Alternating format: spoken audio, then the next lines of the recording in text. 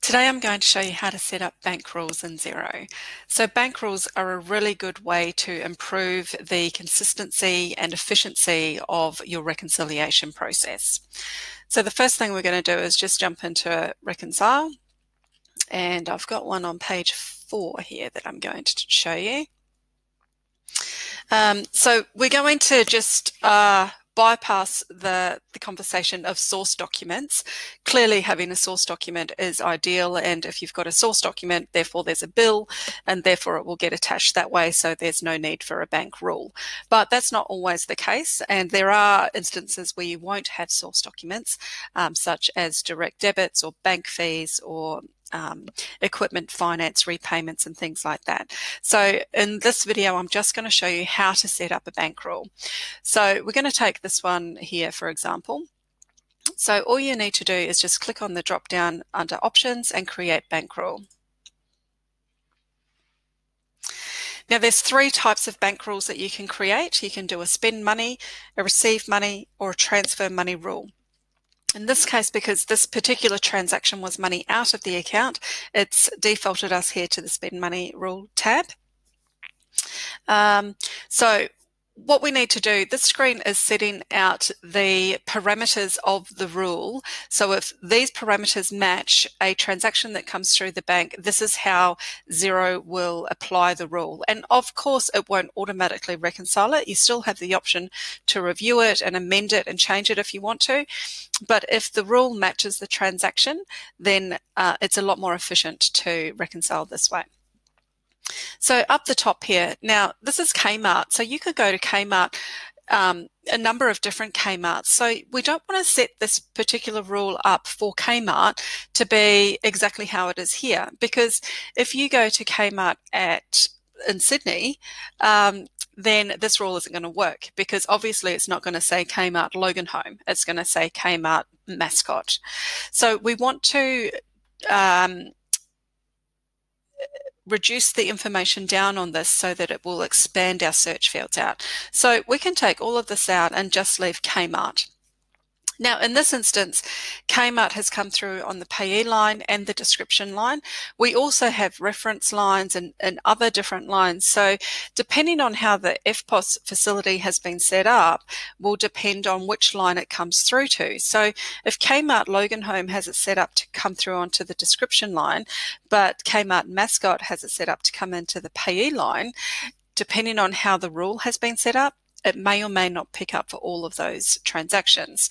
So in this instance, I'm going to change this to any field. So when Kmart is in any field, the rule will be picked up, and therefore I don't need this payee line, because the payee line is incorporated into here. The other thing that we need to do is, because I've taken all of that other stuff out of here, it defaults to equals, which means that the description on any line has to equal Kmart and nothing else, which is not going to be matching any of the rules either. So we want to change this to contains. So when any transactions come through on any field that contain Kmart, this rule will be applied. So we want to attach it to a supplier profile. So we'll put in Kmart here. If Kmart isn't already in there, you can type it and it will create a supplier profile for you. Now description is a little bit tricky because it could be something different each time. So you can either put in here something, if you're setting one up for Australia Post, for example, you could put in their postage, because possibly it would be postage every time, but you can leave that blank. Put in here the typical account code. Now sometimes if it does change from time to time, then it's at the reconciliation of the individual transaction level that you can modify this rule for that particular transaction if you want to. Put in the default account code, the GST code, and the tracking category if you use tracking. Now this is how it's going to be reconciled. So the reference will be set. I mean, I don't ever have it set as by me during the bank rec, because that's something else that I need to need to then do myself. So I would usually put the references set by the reference, run this rule on, it will pick up the current bank account that you're running it on. But if you have a number of bank accounts or credit cards, or a number of places where you pay Kmart from, then you don't want to have to set this rule up for every single account. So you could select it for all bank accounts, which means every time that this the Kmart, you have an expense from Kmart, it will run this rule on all of your accounts. And then just put a description down here. So this pulls through the information that was on the reference in the bank feed. So in this case, I'd just take all of that out and leave it as Kmart. So now we are happy with how the rule is set up. We can select Save. It will take you straight back to where you were in the bank feed, and now it's attached this rule for you. So when you're doing the reconciliations, you can have a look here, quickly see that, yep, it's all good to go, and you can just tick it off. So anything where that is already filled out like that, Xero is picking up a bank rule like this one here.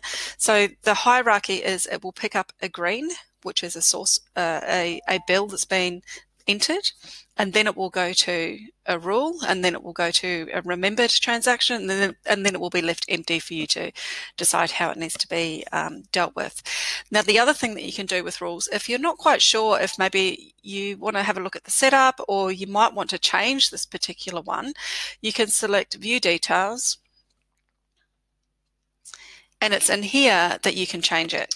And this will just change it on this particular transaction and leave the rule intact. So we can save this one and then reconcile it off. So that's how you create bank rules in Xero, a really quick and easy way to make your data entry more consistent and more efficient.